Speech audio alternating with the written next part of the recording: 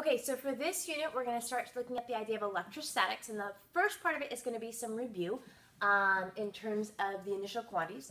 So the first quantity we're looking at is the idea of electric charge, and we saw that with the electricity unit. This is just an intrinsic quantity.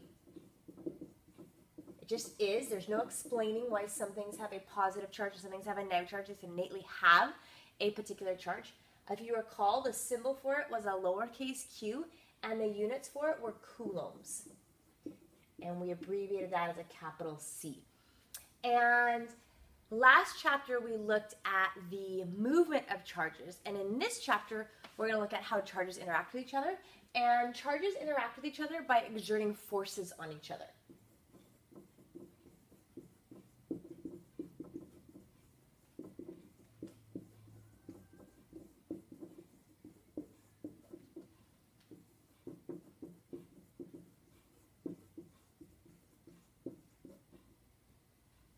On each other. And you should have seen a little bit of this in chemistry, just the idea that opposite charges attract each other and like charges repel each other. And so we're going to kind of look at the mathematical nature of that and just kind of some conceptual examples and consequences of that attraction-repulsion nature of charges. So let's look at the two kind of categories that materials fall into. And again, we talked a little bit about this in the previous chapter with electricity. We're going to delve into it a little bit more in this chapter. So the idea that the materials fall into one of two categories, either conductors or insulators. And the idea of conductors, we can kind of have a little bit of wiggle room there. But something that is defined as a conductor is going to be a material that readily allows charges to move through it.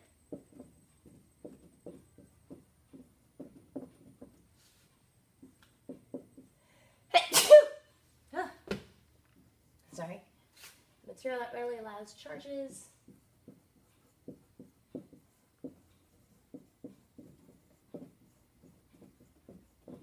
to move through it. And we kind of just verbally talked about this in the previous chapter, but these tend to be solids. And what makes a material a good electrical conductor is the same reasoning that it makes it a good thermal conductor. In that a solid, the molecules are stuck to each other, and so it's very easy for an electron to make its way through them if the molecules are stuck to each other. So these tend to be solids. Of solids, metals tend to be the better conductors.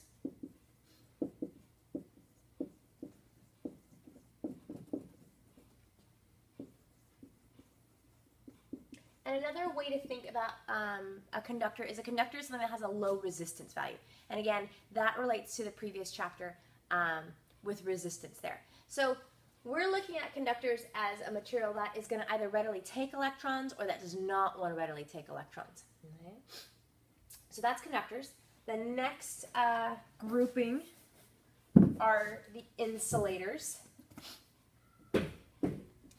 And so these are going to be materials that do not readily allow charges to flow through.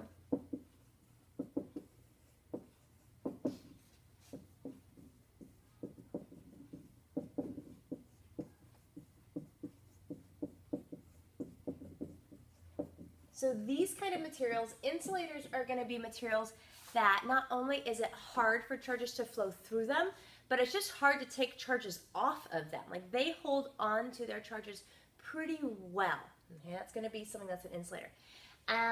So in general, gases and liquids tend to be good insulators.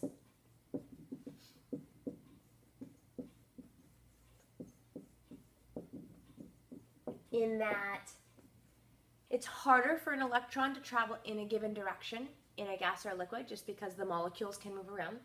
But you can still have solids that are good insulators, and usually those solids are materials that have trapped air inside them or a trapped gas inside them. So for example, like rubber. Rubber is a very porous material. It's got all these air pockets in there. So that is material that doesn't allow charges to readily move through. Another example, wood, plastic. Again, those are porous materials that have these air pockets. Okay, so that's what makes them a good insulator. And again, it's not that they don't. It's not just that they don't allow charges to move freely through them, but it's that it's hard to take an electron off of them. Okay, so that's what makes something a good insulator. And then there are these in-between materials, and those are semiconductors and superconductors. And so semiconductors are going to be materials that can play the role of conductor or insulator depending on its parameters, depending on its environment.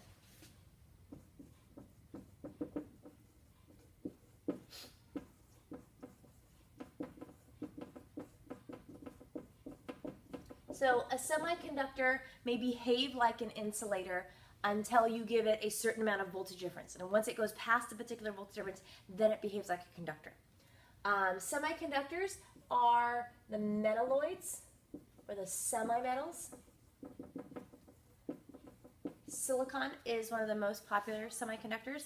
And it's just useful in electronics because it has that dual personality where it can behave like an insulator or it can behave like a conductor. Superconductors are materials that effectively provide no resistance.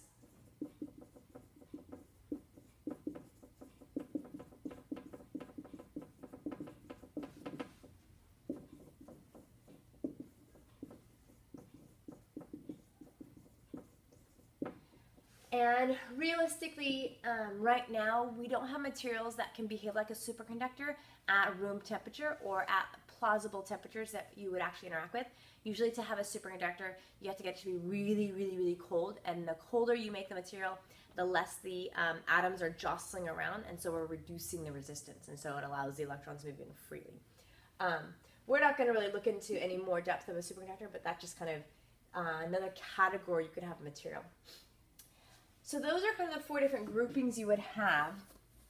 And as we have charges kind of moving around in our system, one way that we can have charges moving around is a process called grounding. And you should have heard of this word before when we talked about the safety mechanisms in a circuit and just the idea of that third prong, that grounding prong. So the definition of grounding is providing a path to the ground for excess electrons to disperse into the earth.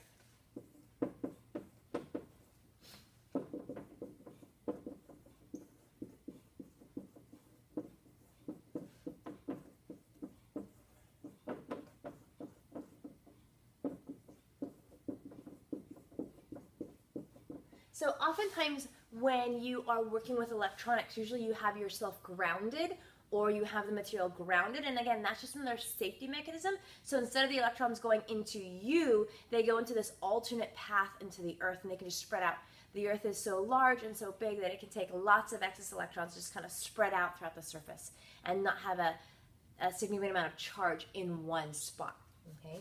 So grounding is just providing a path for electrons to disperse. Because if you have a whole bunch of electrons in one region, they're gonna want to spread out. They don't want to be near each other. They're all like charges, and like charges don't like being near each other. Okay? So let's talk about this idea of, well, how can you actually get charged objects? And so that's kind of to do with the atomic structure, because you've been hearing me talk about the electrons moving, the electrons moving, the electrons moving. And why don't I ever talk about the idea of protons moving? So if we look at atomic structure, again, this should be a little bit of chemistry review. There are two things in an atom, in a molecule, that actually have charge. And those are your protons and those are your electrons. So if you were to look at the charge of a proton is positive 1.6 times 10 to the negative 19 coulombs. And the charge of an electron is negative 1.6 times 10 to the negative 19 coulombs. They have the same magnitude of charge, but they're opposite signs. And in the previous chapter, we didn't so much worry about the negative sign for an electron. We just worried about the fact that it was 1.6 times 10 to the negative 19. In this chapter, we're going to look at the fact that it's got a positive or negative nature, because that's going to tell us if something's actually attracting or repelling. So if we think about the atomic structure, you've got the proton, which is inside the nucleus, and you've got the electrons that are like whirling around the outside. And so all this time when I've been talking about charges and the movement of charges, the reason I've been saying it's the electrons that move is because the proton it's bound inside the nucleus. It is really hard to get the proton out of the nucleus. In fact, it takes quite a bit of energy to split that nucleus apart to pull out the proton. Whereas the electrons can easily slough off, or they can usually gain one. And so it's very readily occurring that you would have these positive or negative ions where you have electrons either being gained or being lost. So almost all charging is due to the gain or loss of an electron.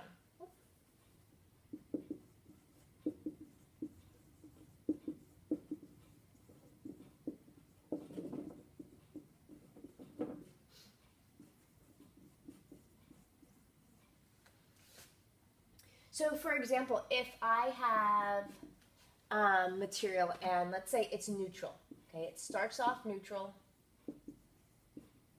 and it has 20 protons and 20 electrons. That means it's neutral. It's got 20 positives, 20 negatives, charges cancel out, it's neutral. If all of a sudden I lose 2 electrons, if I lose 2 electrons, then I've got 20 protons and I have 18 electrons.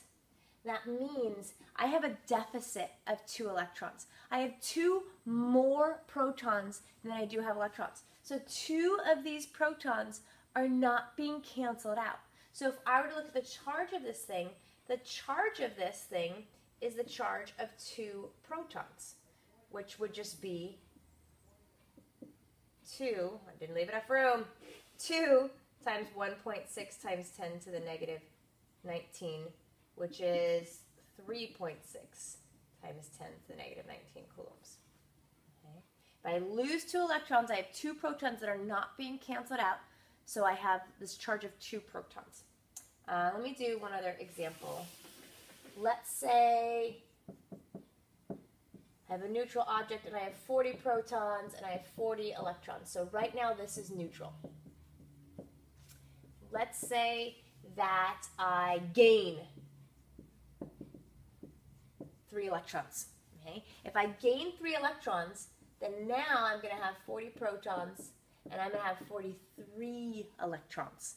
So this means that there are 3 electrons not being canceled. So I have 3 excess electrons. So the charge of this object is going to be the charge of 3 electrons, which would be 3 times negative 1.6 times 10 to the negative 19, because that's the charge of 1 electron. So the charge would be 3 times negative 1, so that would be negative 4.8 times 10 to the negative 19 coulombs. Okay? So you're a positive charge if you lose electrons, you're a negative charge if you gain electrons, and you can actually figure out what that value of charge is if you know the exact number of electrons that you're going to gain or lose. Okay? Okay, so that finishes kind of the lecture on the introduction to electrostatics, introduction to electric charge. And then the next lecture is going to be on methods of charging.